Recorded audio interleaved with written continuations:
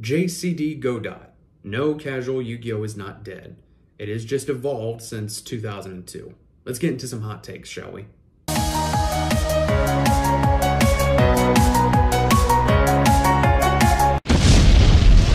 Make sure to smash the ever-living crap out of that subscribe button so that we can get to 800 and eventually 1,000 subscribers. I really do appreciate all of the support that you have been showing on the videos as of late. So JCD Godot is sitting at almost 19,000 subscribers, and he made a video titled "Casual Yu-Gi-Oh is Dead. Here's what we do about it." And this video is actually 3 weeks old. I'm surprised that I didn't see this earlier. But basically, I wanted to take this video and sort of break down some things that he talks about that I feel are just sort of wrong things to say about the game when it comes to casual Yu-Gi-Oh, because I feel like that there's some things that he just sort of overlooked in the game as a whole. And I wanted to break that down in today's video. So there's a lot to this, so I'm gonna shut up and just start playing the clips, and we will go through it as we go along. So go ahead and take a look at this first clip, and then we'll discuss. You probably miss the days of an older format, no matter what format that is. You probably miss watching the show and seeing your favorite characters play cards you owned, saying their catchphrases in the schoolyard when you would win.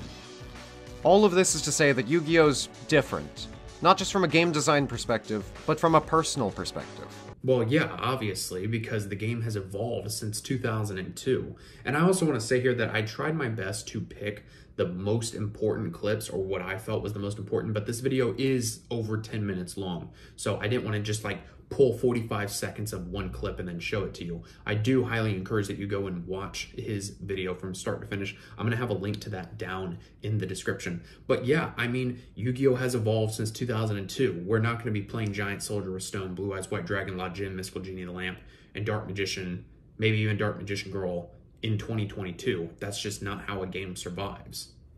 Why is that? Why is it so hard to play Yu-Gi-Oh in any way that isn't competitive? Because Yu-Gi-Oh has grown since it first came over here in 2002. I've been playing competitively since 2008 with my dad, and even before that, just playing casually with friends in a similar fashion, just kind of playing by our own rules or playing with whatever cards we had to try and make a decent 40-card deck out of it. Nothing really gelled well together. We just played whatever cards we wanted to play within the rules of the game, or whatever rules we came up with for that day. But the game has grown since, you know, it came alive, whether it's through video games or the TV show or even the manga, whatever the case may be. I mean, I remember in 2008, 2009, going to regional events here in Jacksonville, Florida, and there was only a couple hundred people there, if that.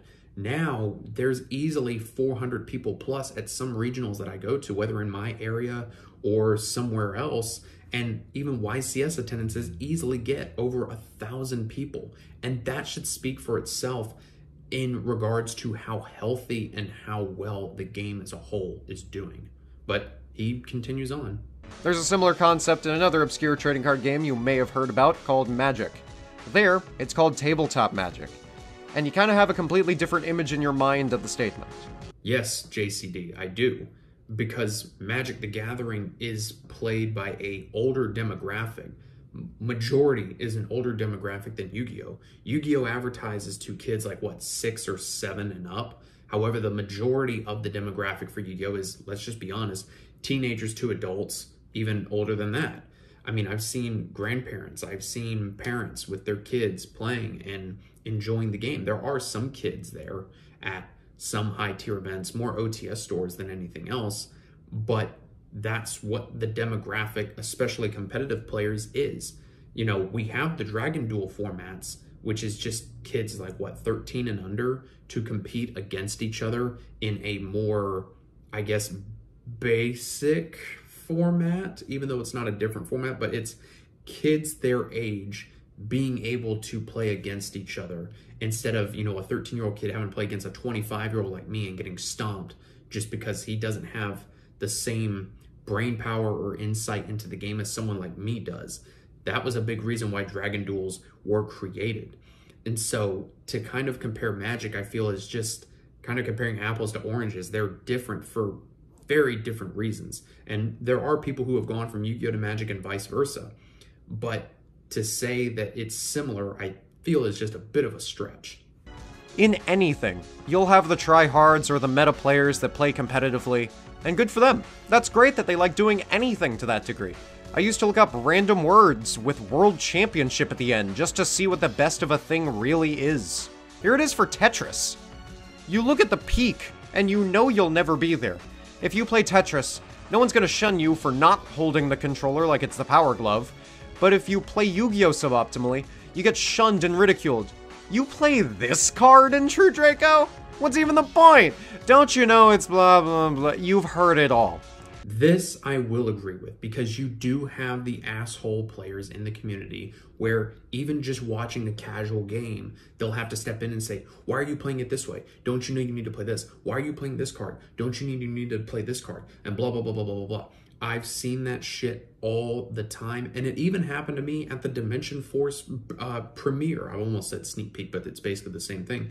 I was playing casually with a friend of mine with printed out proxies because I was testing a Therion build, and one guy watching the game, because of course it's only one guy watching the game, it's a casual game, like who gives a shit? And he just had to interject his fat fucking mouth and had to say, oh, why are you playing this card? You need to play this. Oh, you can't activate that effect because of this. And I'm like, you're not even paying fucking attention. Skill drain's on the board. Or, you're not paying attention because I have Moon Mirror Shield equipped. My monster's gonna have 100 more attack. Oh, okay. It's like, shut the fuck up and just watch the game. You clearly don't know what's going on. If it's a casual game that isn't in a tournament, is not at a regional YCS, if you're going to watch, I get that you want to be helpful, but don't be a dickhole about it. Don't be that one guy in the room that everybody talks about as being a degenerate who's like, oh, why are you playing this card? You need to play this. Oh, you can't do that because of this. Just shut your mouth, mind your fucking business, and let people play. And along with that, there's toxicity in every format. It's not just Yu-Gi-Oh! But I feel like he's picking Yu-Gi-Oh! Because Yu-Gi-Oh! Is very popular. Whereas Magic, let's be honest, you don't hear as much about toxicity in a card game compared to Magic. There is toxicity everywhere, but I feel like Yu-Gi-Oh! Is the go-to because it's one of, if not the most popular card game next to Pokemon. There's toxicity in everything, like in Rainbow Six Siege and, League of Legends. Like, those are two very toxic, environments for a video game especially. And as someone who tried League and saw how toxic it was and became toxic in Rainbow and stopped playing Rainbow because of it, yeah, there's toxicity wherever you go. And I have met players in Yu-Gi-Oh! Who are toxic as fuck. And I tell them the same thing, just in a more polite way. This is just a casual game. Calm your tits. Try to relax your anus. Yu-Gi-Oh's not a place for people to come in and play whatever they want. And is that really a good thing? And to that response, I say, no deck is created equally. I cannot tell you how many archetypes we have had in Yu-Gi-Oh! Where they have not been created equally. And two perfect examples I'm going to give you. Despia and War Rocks. Two archetypes, War Rocks being a TCG exclusive and Branded not being a TCG exclusive, not being created equally at all. There are a lot of archetypes that get similar cards to other cards. For example, Infernities come to mind. They have a card called Infernity Barrier, which is basically an Omni Negate. As long as you have no cards in your hand, you can activate it. As long as you have an Infernity monster on the field as well, negate a card and destroy it. So now anytime that a deck gets a trap card that does that, whenever a spell, trap, or monster effect is activated, if you fulfill this condition, negate it and destroy it, people say, oh, the deck has an Infernity Barrier. That's pretty cool. And people will use that in their mind as a stipulation to see, okay, is this archetype going to be good? And if every archetype was created equally, what would the format even look like? If Branded was created equally in regards to like Ghost Trick, well, for Ghost Trick to be as good as Branded, then couldn't we just make the argument that Ghost Trick would be a fusion-based deck like Branded? So if Branded is the best deck, then every deck in the format, if it wants to be as equally good, has to be based on fusions? Damn, Super Poly would be played at like 5 copies if it could in every deck then. But let's continue. There are many people who don't care for the meta of today.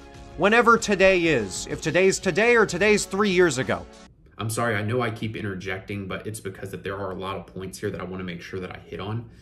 People have been saying I'm tired of this format since the dawn of time. Like, everybody gets tired of every format at some point, and not everybody likes past formats to go back to. I've met people who say Edison format is a terrible format. I've met people that have said Go format is a terrible format. Hell, I've met people that have said, I really hate Dragon Ruler format, but I love Teledad format from 2008. Everybody is different when it comes to that. There were people last format who said, I hate this format. Then there were other people who said, I like this format. There are people with this format, even though it's brand freaking new, who are saying, I hate this format because it's basically the same thing. It's going to happen. I guarantee you, when we get Splight, and it is most likely going to be a tier 0 deck, I hope that it doesn't become tier 0, but it's looking like, according to the OCG, it's going to be a tier 0 deck here, maybe tier 1 or tier 0.5. But people are going to say the same damn thing. It's going to be the same song and dance, but with different colored pom-poms. I am tired of this format. It happens all the time, every format, or a broken card comes out and people say, I hate this card. And then guess what? The cycle repeats and repeats and repeats. And are then told to get good or just deal with it by other people currently complaining about the meta. It's a sociopathic cycle that leads to no one in the interaction being happy. Again, this goes back to my point about toxic players. If you have players like that in your circle, they need to be out of your circle.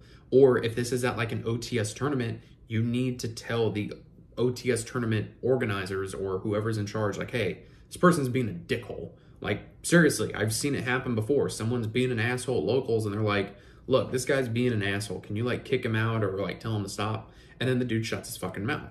Again, not everybody is toxic. You should surround yourself with people who are positive influences on you that will help you get better at the game, help you make good memories in the game. It's not necessarily about just being casual. I get if you're just a casual player going to a card shop and playing and you have some competitive dick eater who comes up and is like, why are you playing this card? You should play this and that, blah, blah, blah, blah, blah.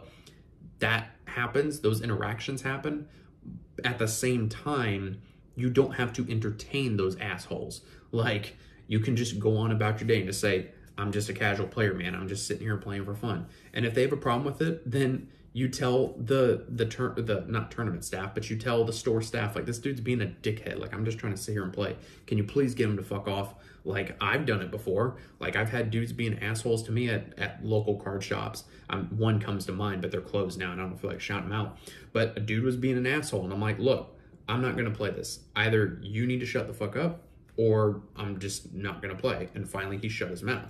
Luckily, I haven't seen that asshole in years, but guess what? He's a toxic player in my mind, and I have no idea where he even is now. So, you know what? There are toxic players in every part of the world. There are toxic players in every single format in Yu-Gi-Oh! And in life in general. People can bring a rogue deck to a YCS, and you'll have no idea what makes it rogue. Is it because you personally haven't seen it? Is it because it doesn't have consistent tournament tops? Sure, those are factors, but that's the issue. We call everything rogue. Plunderer is as rogue as Gate Guardian Beatdown. That's how widely the term is used in our community. The fuck? What? What are you talking about? Like, we're going down the road and you just whack, took a far left turn, my guy. Like, where'd that come from? So, first of all, rogue is not used that widely in the game, at least in my circle. If you've seen my meta tier reviews, like top tier decks or whatever, where we put them all in the tier list, you know, I made that little chart there at the bottom say booty booty butt cheeks, and like just your relevant shit we'd throw into booty booty butt cheek.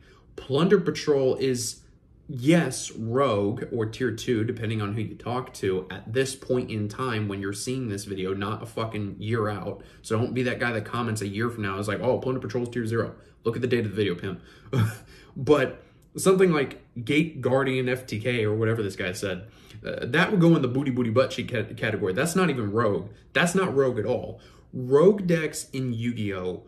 I feel in my mind, I personally, I should say, define them as decks that can keep up with higher tier meta, but are not played in the same numbers as meta decks. For example, if there are 600 players in a room playing branded, and 50 players in the room playing Sky Striker, well, we know that Branded is a tier 1 deck. Sky Striker, we know, is a rogue deck. So therefore, Sky Striker is a rogue deck based upon representation and how it's able to compete with top tier decks. However, Sky Strikers can still compete with decks like Branded.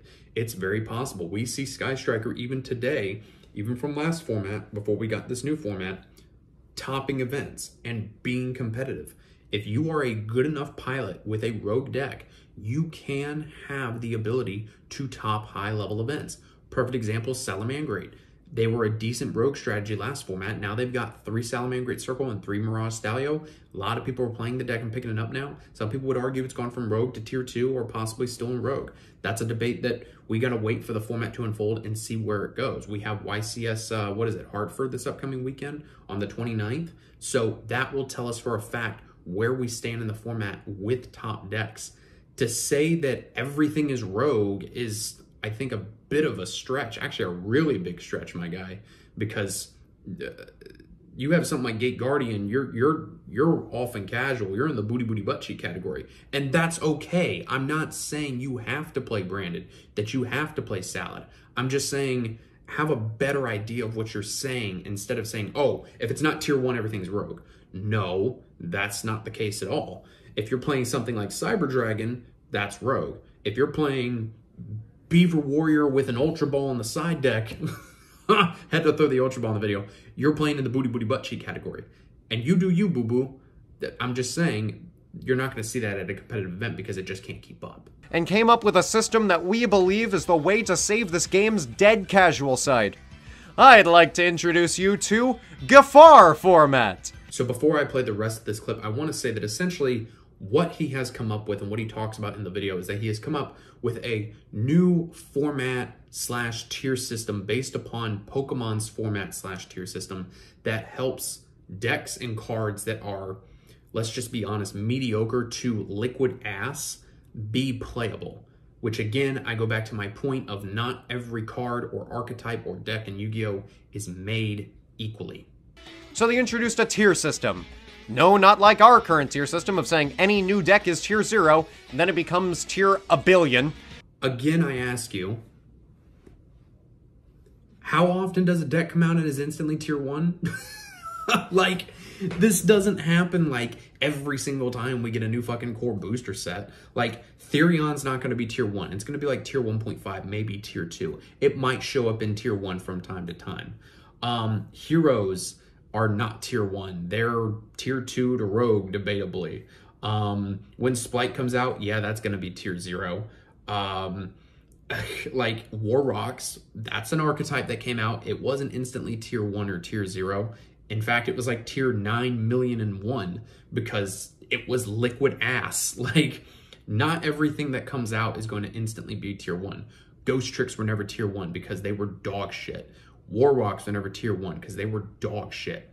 Sky Strikers and Despia / Branded were tier 1 when they came out because of the fact that they had good fucking support cards. When a deck like Sky Striker comes out with a card like Sky Striker Mobilize Engage, that is a Rhoda, that is at 3, and gives you a plus draw 1 as long as you have 3 spells in your grave, yeah, you know that shit's gonna be busted as hell.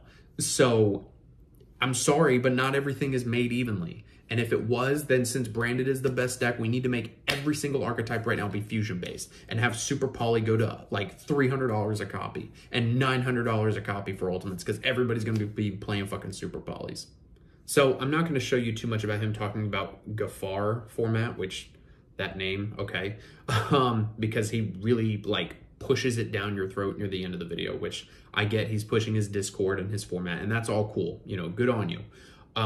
But essentially, I feel at least, he's nuking all of the meta cards out of existence to have this other stuff be playable, and it just doesn't gel well with me. But here he is talking about it. You should expect things like the Brave Engine, Alistair, just all of him, Dogmatica, and other pieces of engine soup to be obliterated on the ban list to make way for something new and fresh.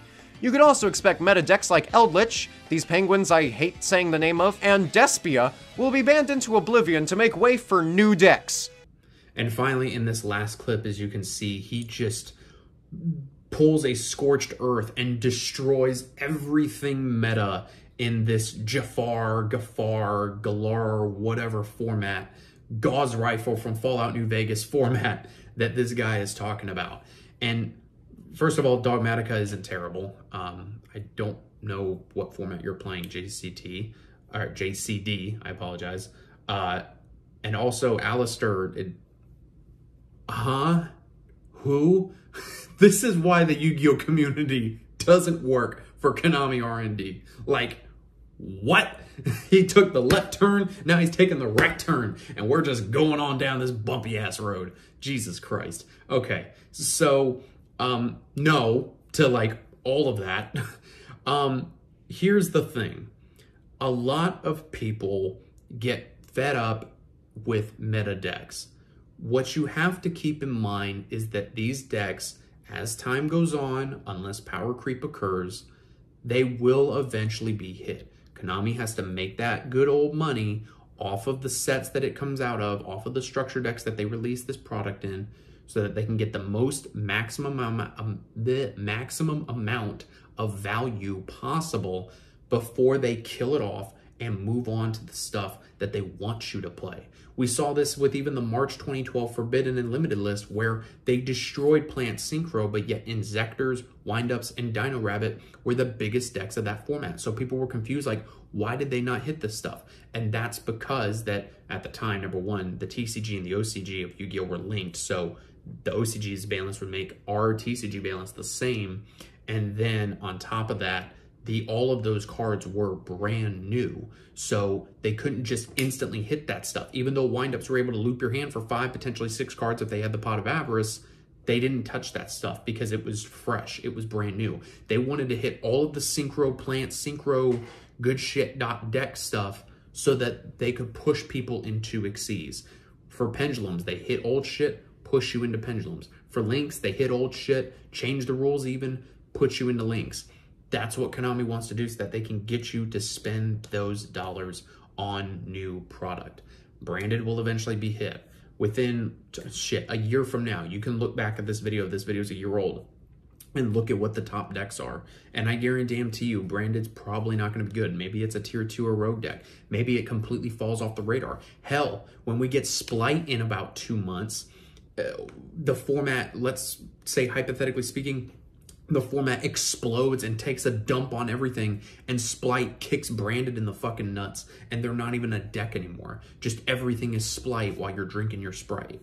Like, anything is a possibility. And so to say that you're gonna hit all this shit just to make these dog water cards that got power creeped back when Egypt was still like a first world country, like, it's just not what casual Yu-Gi-Oh is. I feel like casual Yu-Gi-Oh is just, you can play whatever fucking cards you want, you can have whatever ban list you want, and if that's what you're doing with this, that's cool. But if you want your casual format to have diversity, why would you ban all of this meta stuff just to make this format? Why not just limit the cards? Why not, you know, put restrictions on them? Like, instead of just banning everything outright, you know, it kind of reminds me of what happened at one of my OTSs years ago, where they used to do a thing called Fun Deck Day, where everybody would bring in their fun decks and not necessarily their meta decks to play in that day's tournament. Well, of course, you get the ass munchers who show up with like Tier 0 Lightsworn or Teledad and say, oh, well, this is my fun deck. And then everybody has to play their competitive shit. So I get where you want to exclude those competitive cards out of that pool, but even if all that shit's banned, you know people are going to go back to earlier meta shit. People, they can't play Branded or Invoked. Okay, they're going to go back to Dragon Link. Oh, Flunderies is destroyed out of existence. Well, I'll just go back to whatever was meta before. They're just going to keep going back on the ladder. Oh, Mystic Mine isn't banned. I'll just play Mystic Mine Burn. Then nobody's having a good fucking time at that point. That's like the nuclear option. You're going to hit my meta deck? Fine, fuck you. I'm going to go and play Mystic Mine Burn. So, guys, keep in mind, I'm not trying to like shit on this guy. I just feel that there were some things that he said in this video that are overlooked and kind of trend into the competitive Yu-Gi-Oh side, which I don't think he wanted to do. He wanted to keep it strictly casual, but based upon how he explained things in this video, it's like he's trying to also change competitive to be more casual, and that's just not possible. Casual and competitive are just two totally different positions in a room that are just never going to come together. It's just not going to happen. You can't take War Rocks, you can't take Beaver Warrior, Benkai, OTK, whatever, and expect to do well in competitive Yu-Gi-Oh! It's just not going to happen. I'm sorry. You want it to be good. I get that. But casual strategies are casual strategies for a reason. Morphtronics, even with their new support, it's cool that they got new support. They're still a casual deck, and they're going to be dog water. That's not to be mean to the casual crowd. I'm just being realistically honest with you that it's not going to be good. Decks like Branded, with the cards they have, again, not everything is made equally because that's just fucking impossible, are strictly better. So guys, please, thank you for watching. Let me know what you think. Again, I'm not trying to hate on JCD. I'm just trying to provide more insight into this video. Be sure to go and check out the full video linked in the description. Be sure to go and subscribe to JCD too. He seems like a pretty cool guy. And he's got the Silvery Calcus tattooed on his fucking arm. Like, that's cool. Guys, thanks for watching, and I will see you in the next video.